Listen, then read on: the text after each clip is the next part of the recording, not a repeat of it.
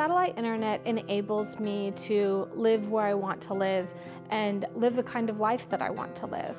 No, we couldn't have our business without being connected. I would have to go into a town and it just wouldn't be a viable solution. My name's Greg Redman. I'm a fifth-generation farmer here in Frederick, Illinois. I think our business is set apart from others. We are heavily into communication. I had regular phone line internet. When I heard about satellite internet, I signed up for that. We use the internet in virtually every aspect of our business. In the mornings, I get up.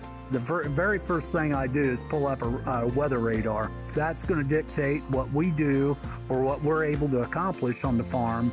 When we're uploading pictures, usually it can be crop disease. We're transmitting these type of pictures to our agronomists so we can get some actionable data back from them.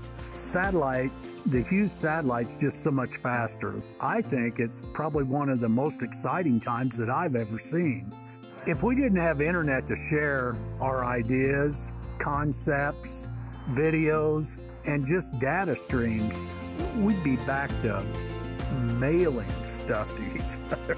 And it's just, if people want to change to happen in agriculture, the broadband is critical. It's critical. My name is Carrie Johnson. I work for a leading PR agency based in New York City, but I'm able to do it from the comfort of my home here in Central Point, Oregon. I am a group vice president. I work with a lot of my team members who are based in New York City and LA and Chicago, so I'm able to work with them across the United States as well as with clients who are based across the United States. And satellite internet gives me the flexibility to be able to do that. I live in a very remote area at the top of a mountain. We don't have cable service. We don't have telephone lines even that run to the house. If I didn't have access to HughesNet, I would be in New York. I lived in New York for 20 years. I put in a lot of time in New York City to grow my career.